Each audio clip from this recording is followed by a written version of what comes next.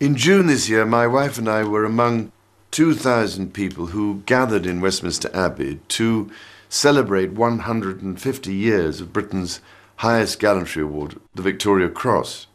The medal was first introduced by my great-great-great-grandmother, Queen Victoria.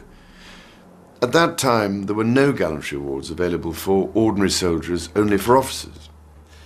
The VC was to be new and different.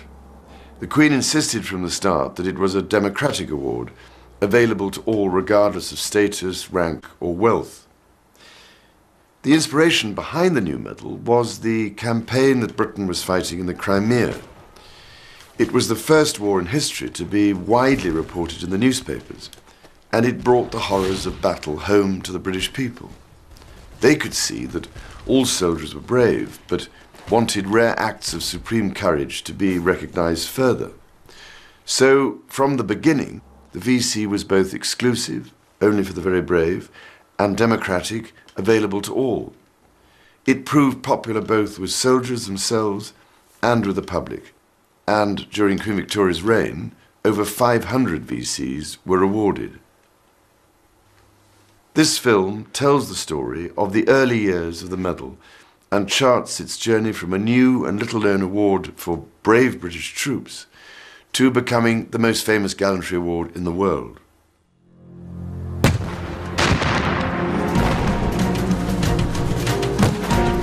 "18th of October, 1854, outside Sebastopol, Russia. Two young midshipmen, Edward St. John Daniel, 17, and Henry Evelyn Wood, 16, see their first action of the Crimean War, bringing in lost ammunition to their gun battery.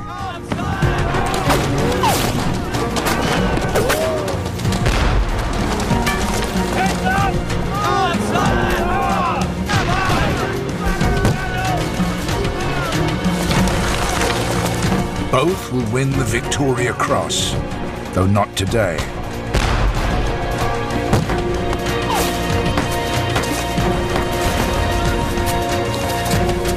One will reach the British Army's highest rank, whilst the other will be disgraced and become the first man to have his Victoria Cross taken away.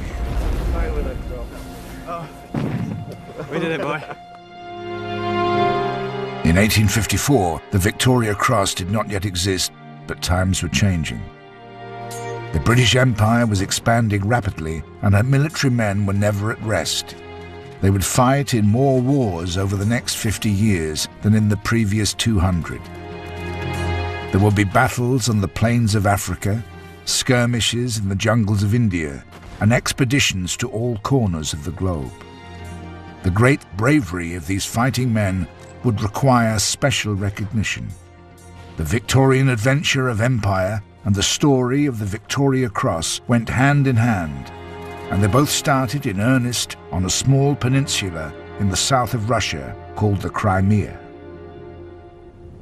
In an attempt to prevent the new Russian Empire increasing its influence in the Mediterranean, the British sent an armada to the Black Sea and landed on the Crimean Peninsula. After several bloody but inconclusive battles, they besieged the port of Sebastopol, the navy bringing ashore its heavy guns to bombard the city on a daily basis. Edward Daniel and Henry Evelyn Wood were stationed at the Diamond Gun Battery under Captain William Peel. Peel, the son of former Prime Minister Robert Peel, was the epitome of the heroic aristocratic officer. On one day at the Battle of Inkerman, he and Daniel led 7 separate charges that saved the regimental colours and faced down a whole troop of Russian soldiers. Captain Peel, with his aide-de-camp, was in the thick of the fire, and at one point they were completely surrounded by the enemy. The heroic duo were the perfect poster boys for a growing campaign calling for a new medal for acts of bravery. Both escaped, as I trust they may throughout the campaign, for they are both made of the right stuff.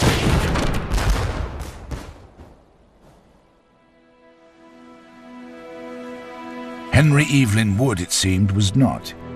He succumbed to the cold and disease that ravaged many men as war dragged on into winter. Bitterly disappointed to be out of the action, he feared his chance of glory was slipping away. When he learned of plans for a massive assault on Sebastopol, he dragged himself from his sickbed and volunteered for action. Wood. Not well today. Not well, sir, but not very ill. Captain Peel had not planned on taking the invalid into battle, but Daniel intervened on his friend's behalf. Sir, we are indeed stronger with Wood at our side. Well, get some rest, both of you. In preparation for battle, Daniel and Wood made a solemn pact.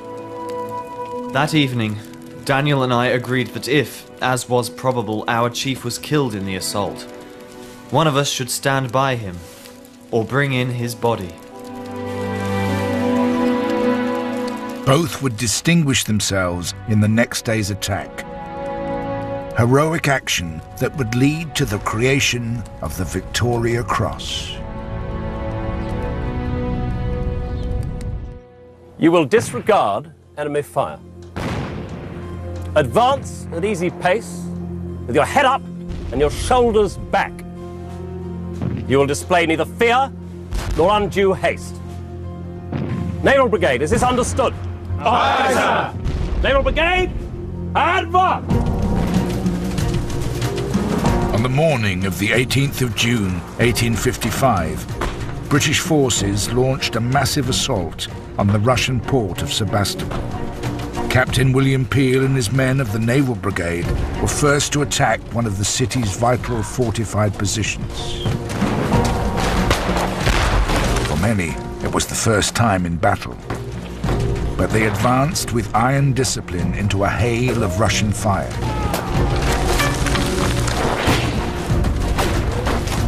Cannon shells, grenades and musket fire rained down on the sailors, but still they pushed on.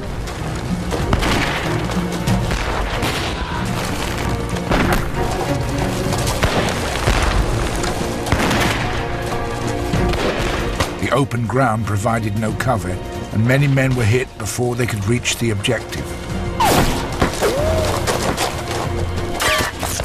Henry Evelyn Wood was struck by a bullet that ricocheted off his sword. Wounded and his weapon now useless, he carried on regardless.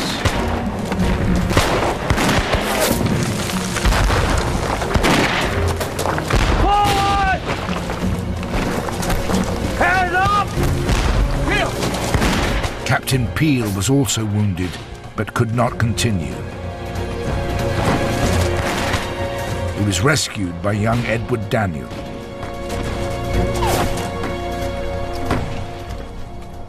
The day's attack was not successful, and the British forces sustained high casualties. What does I hear about the holster? But the Naval Brigade had acquitted itself well, and Daniel was hero of the day. He'd come through the battle unscathed, surviving several near misses. Shot through in 3 places, sir. God.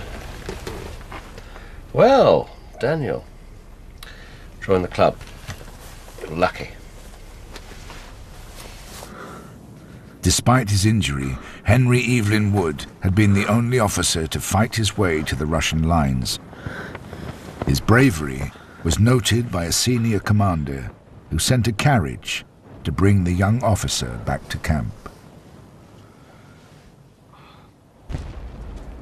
It was suggested to Queen Victoria by her Secretary of State for War that the heroism seen at Sebastopol could not be ignored and that a gallantry medal for all ranks should be considered.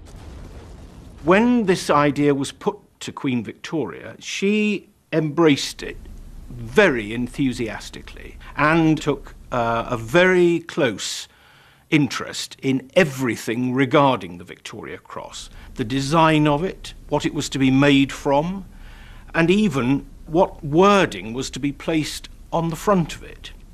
The original suggestion was for bravery, but the Queen took the view that that rather implied that those soldiers who didn't receive it weren't brave. The Queen insisted that the wording should read for valour, and on the 29th of January 1856 she signed the royal warrant bringing the Victoria Cross into existence. Captain William Peel was awarded the new medal for leading attacks at Inkerman and Sebastopol. Edward Daniel was awarded his VC for bringing in ammunition to the Diamond Gun Battery and for his persistent loyalty to his commanding officer under fire. Wherever Peel went on the battlefield, Daniel was at his elbow, wouldn't leave him. There's no doubt that on that occasion, Daniel saved Peel's life. Daniel's VC resides in the Ashcroft Collection, the world's largest collection of Victoria Crosses. A special medal, when awarded due to Daniel's age, he was just 17, it would become increasingly significant in the light of later events. Daniel was the youngest VC recipient in the Crimea. His 16-year-old friend, Henry Evelyn Wood, was also nominated, but to Wood's bitter disappointment, his award was turned down. A year after the Crimean War ended, the Queen presided over the first investiture of the Victoria Cross. On the 26th of June 1857, in front of a massive crowd in London's Hyde Park, she personally decorated 62 of the 111 men who had so far earned the medal. The remaining recipients could not return to England to accept their medals. They'd been sent yet further from home on more urgent business. The very future of the empire was in question, for the threat concerned the jewel in the imperial crown, India. Delhi, 1857. For years, local opposition to British rule in India has been mounting. On Sunday, the 10th of May, bloody mutiny breaks out, and thousands of insurgents surround the Red Fort in Delhi, seat of British imperial power. Inside, a handful of men have stayed behind to prevent the fort's enormous arsenal of gunpowder falling into enemy hands.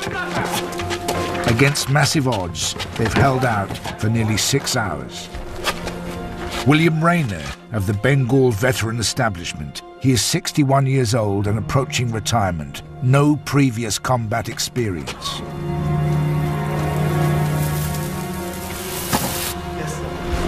Assistant Commissary of Ordnance, John Buckley, devoted father of a young family, no previous combat experience. Well aware that the gunpowder in the fort could determine the outcome of the mutiny, the men have made a group decision to blow up the arsenal and with it, themselves. John Scully, a former labourer from Ireland, has volunteered to light the train that will blow up the entire arsenal.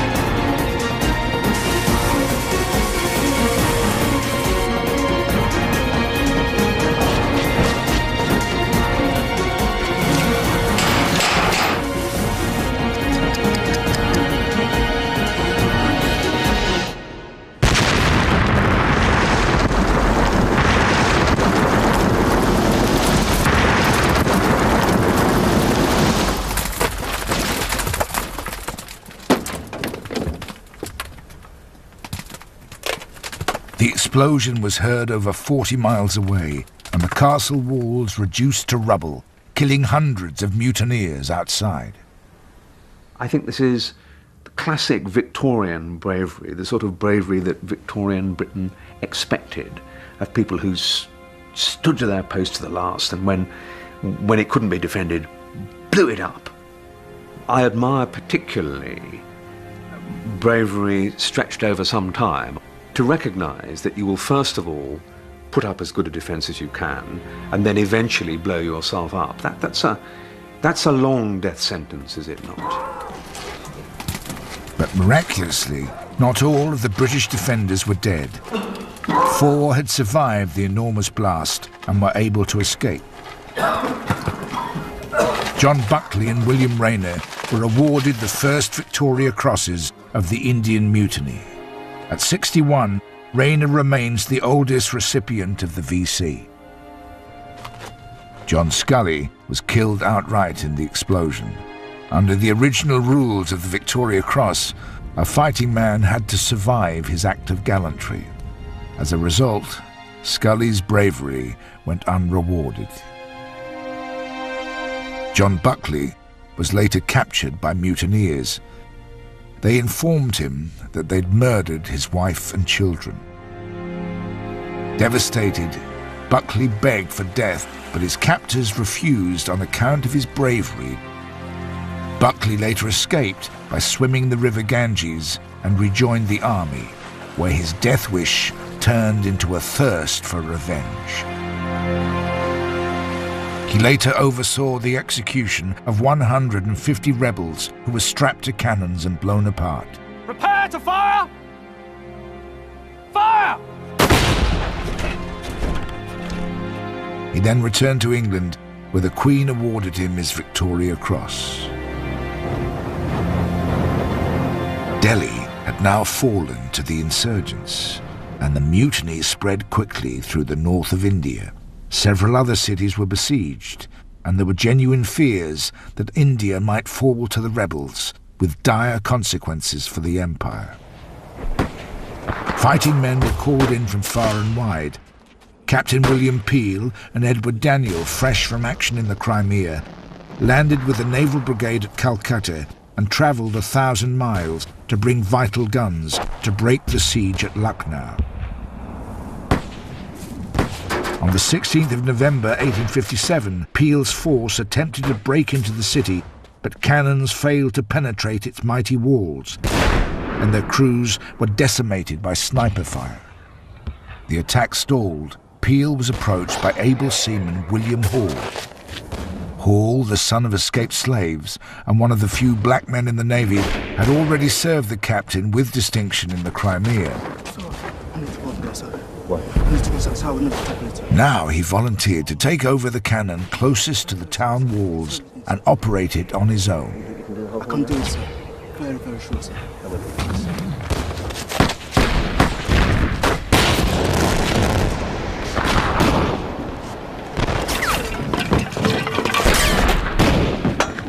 Firing a muzzle-loading cannon was a complicated business under normal circumstances. In an ideal world, this is a carefully choreographed task carried out by half a dozen men who work together and who've done it before. To do it on your own is a remarkable feat.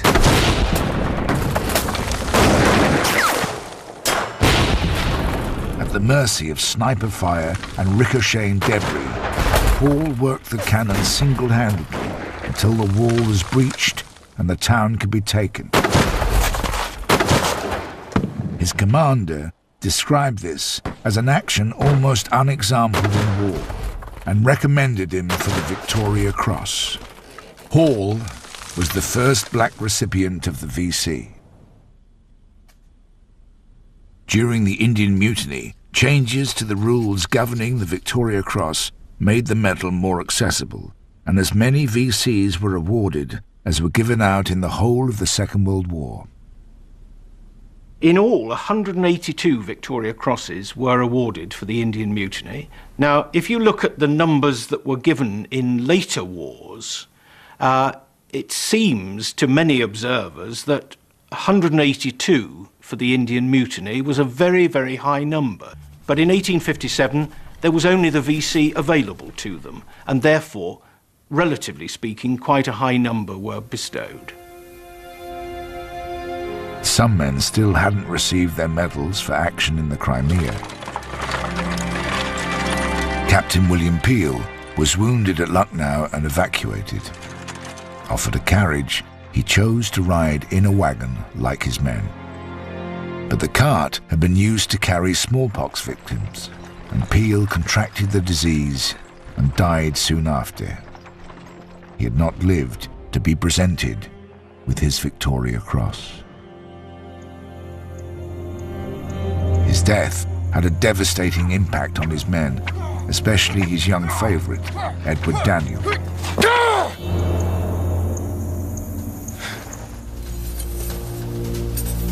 Peel's other protégé, Henry Evelyn Wood, who had missed out on his VC in the Crimea, arrived late in India, worried that he'd missed a chance of glory.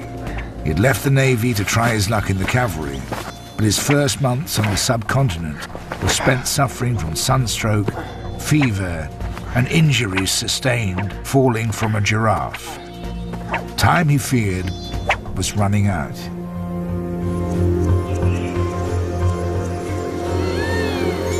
Wood later saw plenty of action in the clean-up operations that defined the final 18 months of the rebellion, but a chance to shine had eluded him. When in the last days of the conflict, Wood came across a band of rebels who had captured a British informer, he grabbed his opportunity.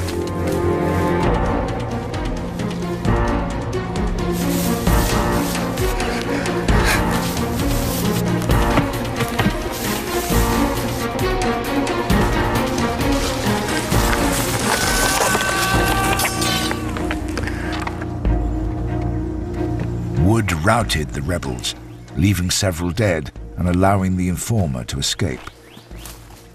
He later insisted he had won his Victoria Cross for one of his lesser acts of bravery, but the medal was finally his. Wood had joined the unique band of brothers that already included his friend Edward Daniel. The two were rising young stars of the Empire with the world at their feet. One would deliver on his promise, whilst the other would be the cause of the greatest scandal in the history of the Victoria Cross. May on CI. April Fool's Day, 1864. 6 years after winning a VC in the Indian Mutiny, Valentine Bambrick is found dead in a cell at Pentonville Prison, London. Bambrick had been falsely accused and then convicted of stealing the medals of a jealous rival. Under the rules of the Victoria Cross, anyone found guilty of stealing another man's medals would forfeit his own. Bambrick's despair at having to hand back his Victoria Cross was expressed in a note found by his body. Bambrick was not the first man to forfeit his Victoria Cross. This dubious honour went to an exceptional young officer, Edward St. John Daniel. If any person on whom such distinction shall be conferred be convicted of treason, cowardice, felony, or of any infamous crime, his name shall forthwith be erased from the register. After the death of Captain Peel, Daniel's life and career had fallen apart. Twice cautioned for being drunk and missing from his post, he was under guard awaiting court-martial for a much more serious crime when he disappeared without trace. Rumours of Daniel's offence varied from sodomy with junior officers to attempted murder, but its true nature was never disclosed. It hath been reported unto us that Edward St. John Daniel, upon whom we have conferred the decoration of the Victoria Cross, has been accused of a disgraceful offence, and having evaded inquiry by desertion from our service, his name has been removed from the list of officers of our Navy. Edward Daniel became the first man and only officer ever to forfeit his Victoria Cross. He was never found, but 7 years later, a man of the same name was buried in the South Island goldfields of New Zealand. In the year of Daniel's downfall, Henry Evelyn Wood VC began a rapid rise through the ranks. At the age of 24, he was promoted to captain in the jungles of central India. Aged 33, he was promoted to major and fought cannibals in a shanty. At 41, Lieutenant Colonel Wood was sent to South Africa to put down bush rebellions. And 1879 found him in Zululand, third in command of an army that had just suffered one of the worst defeats in the history of the Empire. 22nd of January 1879, a British invasion army has just been routed by Zulu at the Battle of Isandlwana, leaving 1,500 Imperial soldiers dead. Pursued by the enemy, 2 lieutenants make an heroic attempt to save the regimental colours by getting the flag back to British-held Natal on the far side of the Buffalo River. The 2 officers, Tinmouth Melville and Neville Coghill, made it to the river and managed to get across, but here, wounded and exhausted, they were cornered and killed. It would be 28 years before either man would be awarded his Victoria Cross.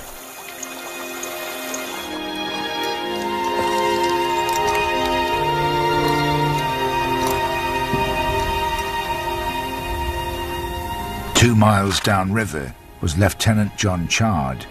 Chard, considered a less-than-average officer by his superiors, had been left to oversee a supply station and field hospital at Rorke's Drift. I went down to my tent by the river, had some lunch comfortably, when my attention was called by the horseman galloping towards me from the direction of Isandlwana. By the gesticulation and shouts, I saw that something was the matter. Back at Rorke's Drift, all was quiet. B Company of the 2nd Battalion 24th Regiment was not expecting any trouble. After all, this tiny garrison was not exactly in the front line. Is your legs getting better? In the field hospital was Private Harry Hook. Doctor says you'll be ready in a couple of days to go back.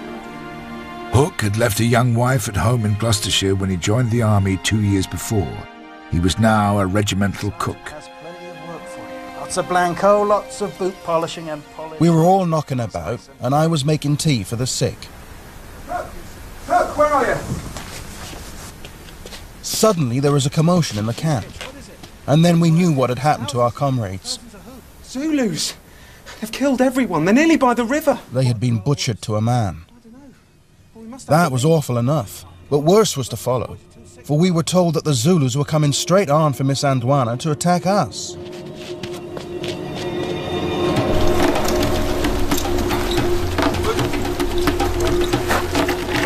Back to more. Just over 100 men were fit to fight, and they had less than an hour to prepare for the arrival of the Zulu army. We're coming, lads. Hold your position.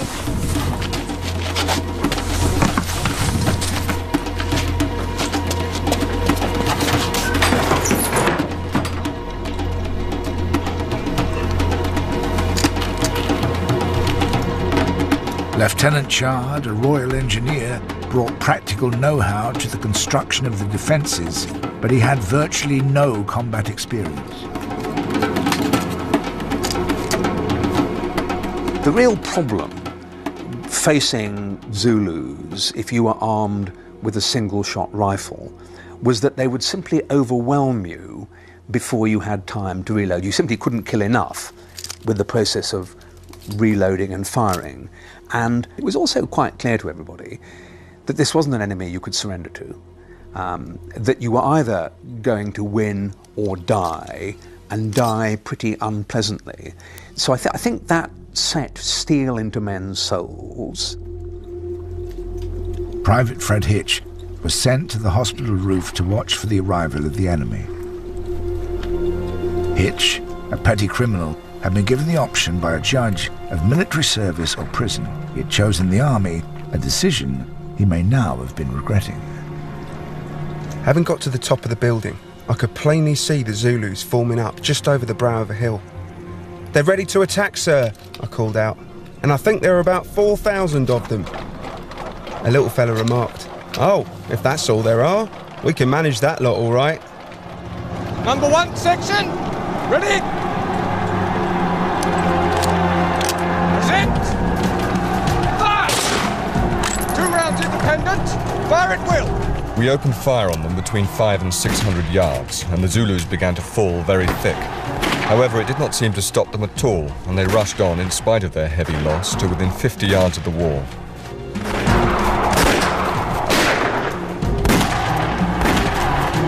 The Zulus came on at a wild rush, and although many of them were shot down, they got to within about 50 yards of our wall of mealie bags and biscuit boxes. They were caught between two fires, that from the hospital and that from the storehouse, and were checked. The first attack was driven back, but the defenders were under no illusions. There would be many more. A rapid rattle of fire from our rifles, and in a few moments the Zulus were driven back, disappearing in the bush as before. A brief interval and the attack would be made again and repulsed in the same manner. Over and over again this happened, our men behaving with the greatest coolness and gallantry. A section of Zulus concentrated their attack on the hospital. Oh, boys, got plenty for you.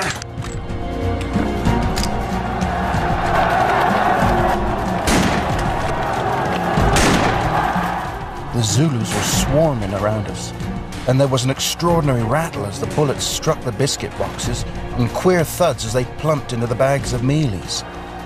Then there were the whiz and rip of the assegais. The attackers got closer, and a desperate hand-to-hand struggle ensued. A big Zulu sprang forward and seized my rifle, but I held on for all I could and, slipping a cartridge in, I shot him point blank.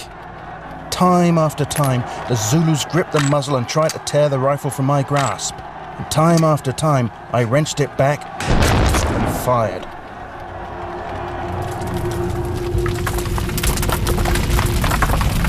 Thwarted in their initial attempt to take the hospital, the Zulus set fire to the building's straw roof, and the fire quickly spread. Well done, Captain. Let's get the boys out. What were we to do? We were pinned like rats in a hole. Already the Zulus were fiercely trying to burst in through the doorway. The only way of escape was the wall itself, by making a hole big enough for a man to crawl through into the adjoining room. Hook and the patients made it out of the hospital just before the burning roof collapsed. Go! Go!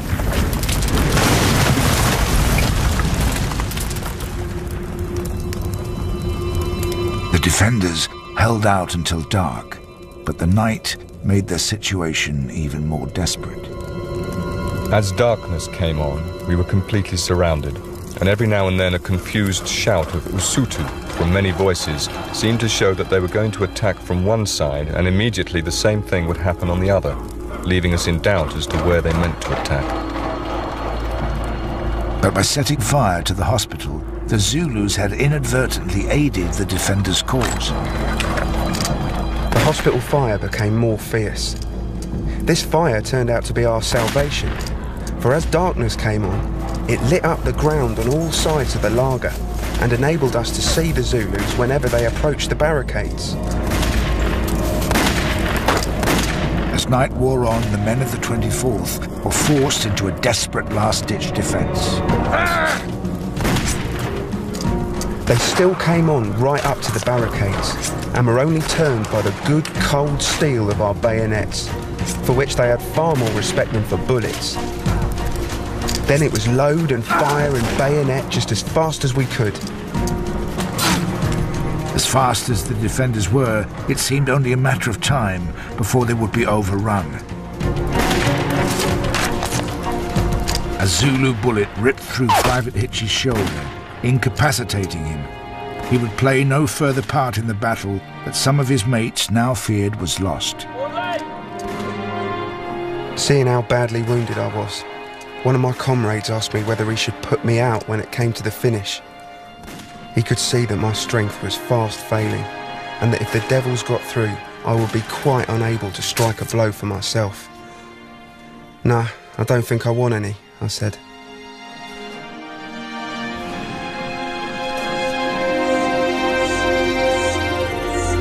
But around 4 a.m., the Zulu attacks inexplicably ceased. There followed an anxious wait for dawn.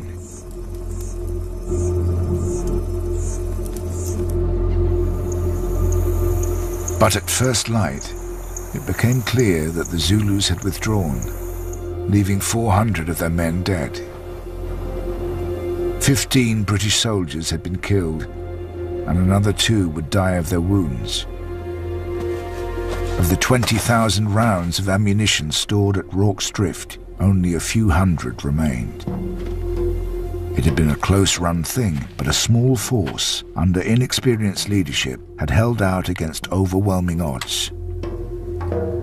Later that morning, relief arrived under Lieutenant General Lord Chelmsford, who asked to hear first-hand accounts of the night's heroism. When the Commander-in-Chief arrived, I was in my shirt sleeves. A sergeant ran up and said, "Come as you are, straight away." Lord Chelmsford asked me all about the defence of the hospital. An officer took our names and wrote down what we had done.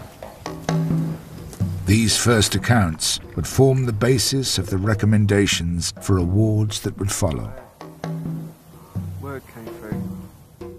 It was not till the next morning that I came to. Later on in the day, Lord Chelmsford himself came to me and, bending down beside me, said, "I will recommend you for the VC." I think we did well. Private Hitch would not be the only one to be honoured. 11 VCs were presented for the defence of Rorke's Drift, which, given the number of men involved in total, and the fact that the whole thing was over in a night and a day, was an extraordinarily high number. No similar number has ever been given for a single action. So it's a quite unique event in the wider history of the VC. Fred Hitch, the former criminal, was one of the 11 awarded the Victoria Cross. 20 years later, his medal went missing.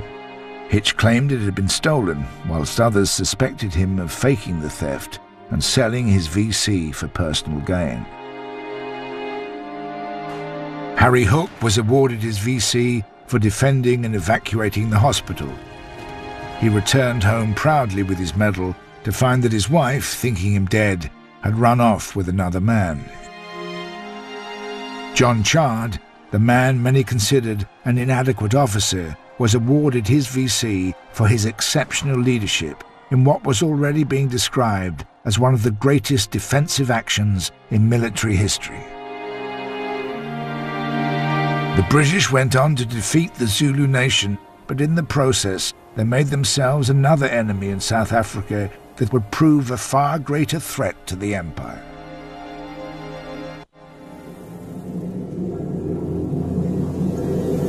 December 18th, 1899, Natal, South Africa.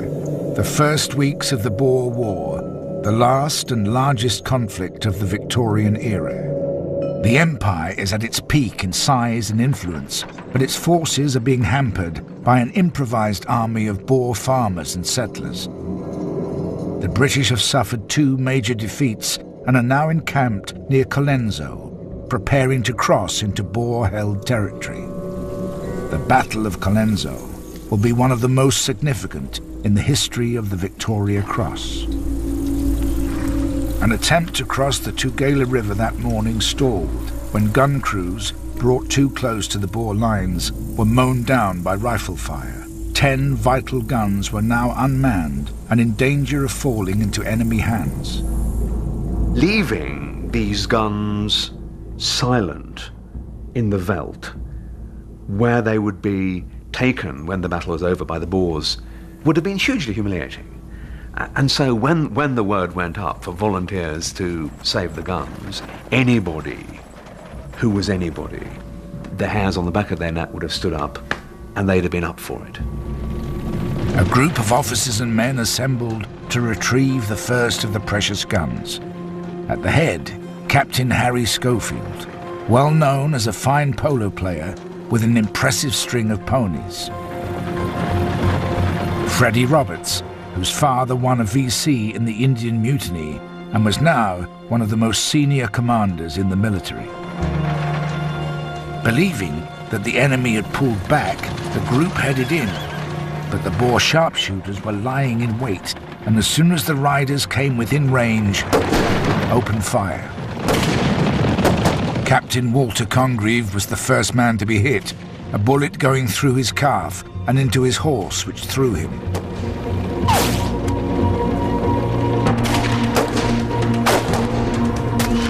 The other riders continued on at speed to the abandoned guns, knowing that as soon as they hit the ground, they would become easy targets.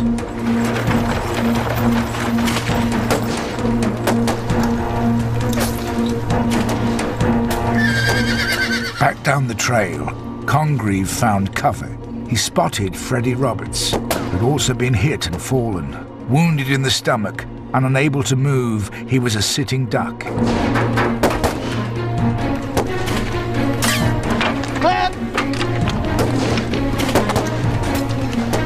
In a hail of gunfire, the men set about hooking up the stranded gun. Any mistakes now would mean certain death.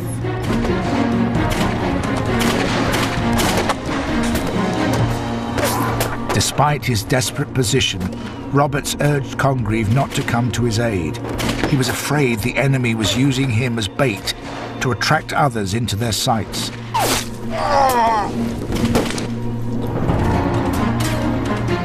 With the seconds ticking by and the Boer bullets getting closer with every shot, the gun was finally hitched up and raced back to British lines. Congreve broke cover and, braving enemy fire from all sides, reached Roberts and helped him back towards safety. For this, he would be awarded the Victoria Cross. Despite these heroics, only one other gun was retrieved, and the day's battle ended in defeat. And there was further bad news. Freddie Roberts was hit again, and later died of his wounds. It was a dark moment in what would be known as Black Week, the British military's most disastrous few days in a century. When Queen Victoria died 2 years later, her death marked a turning point for the medal that bore her name. In 45 years, the rules under which the VC was awarded had changed little. Now things would change rapidly, and the action at Colenso would prove the catalyst. First was the case of Freddie Roberts. Up until that time, no VCs had been awarded posthumously. But young Roberts happened to be the son of Field Marshal Lord Roberts, one of the Army's most senior commanders. And sufficient to say, Roberts was recommended for the Victoria Cross and did receive it. Roberts' VC led to rewards to 6 other men who had died in the Boer War and to a further 6 who had died in previous actions dating back to Rorke's Drift nearly 30 years before. But no awards were made for actions before the Zulu War, leaving many heroic acts unrecognised. The impact of Colenso went further when Harry Schofield was not awarded the VC for his role in saving the guns. Now, when the news got back to England that Schofield had been passed over, a public campaign was mounted to get him the proper recognition that he deserved. And it was really the first properly orchestrated campaign that had any bearing on the Victoria Cross or the manner in which it was awarded. And a year after the event, Schofield had his Victoria Cross. The legacy of Colenso did not end there. George Ravenhill, awarded the VC for his part in saving the guns, was later convicted of stealing 6 shillings worth of iron and had his medal taken away. But he would be the last man to forfeit his Victoria Cross, the King later declaring that no man should ever forfeit his VC, even if sent to the scaffold for murder. It was now almost half a century since the inauguration of the Victoria Cross. It had been a long and eventful road, but some had survived the journey. In 1903, Henry Evelyn Wood was promoted to Field Marshal, the Army's highest rank. In the same year, a journalist described a meeting with a London tramp whose life story bore an uncanny resemblance to that of Edward St. John Daniel, believed dead 40 years before. The man claimed to have joined the Navy as a boy, served in the Crimea in India, won the Victoria Cross, and for unspecified crimes had his precious medal taken away. The man did not give his name, and his identity has never been established.